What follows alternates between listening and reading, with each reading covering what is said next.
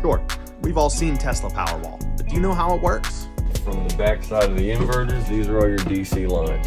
So these DC lines go all the way up through the garage, up into the attic and into a trough, and then they're separated out into your strings on the roof deck.